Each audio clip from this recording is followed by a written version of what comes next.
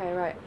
Day 31 of the tall ship Pelican trip, and just to my left I have Beck. Looks like she's attached to my attached to my shoulder.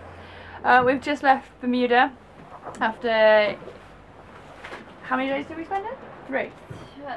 Tuesday, Wednesday. When did we get there? Tuesday, Friday. Yeah. So we've just left and we've got a new captain. Captain Chris. Captain Christopher. And we've been kind of informed that he's a bit of a diva. he likes his tea and he likes wearing sarongs.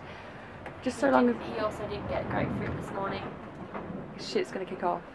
That's all I'm saying. Shit will kick off. But so we're about an hour or so into our little trip out to the Atlantic, which should take around about 18 days, although a lot of people are telling themselves it's only going to be 16 or something like that.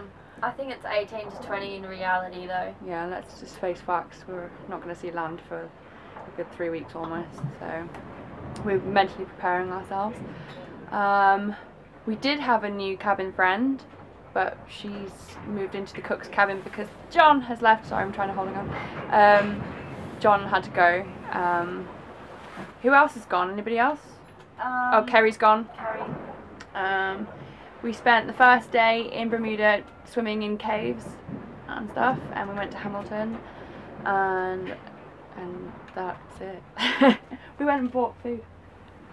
They're stocking up on our food intake for some bizarre reason, but Lynn and Pete decided to stay on, which is all good. We're happy about that. I managed to FaceTime Mum and Dad, so they're happy. I don't really know what else there is to say. This is going to be the longest bit now of the trip. As soon as we get to the Azores, probably 48 hours there, and then it's the last bit home. So I'll try to keep you updated. It's exciting. Do you want to say bye, Beck? Alright. Bye. Bye.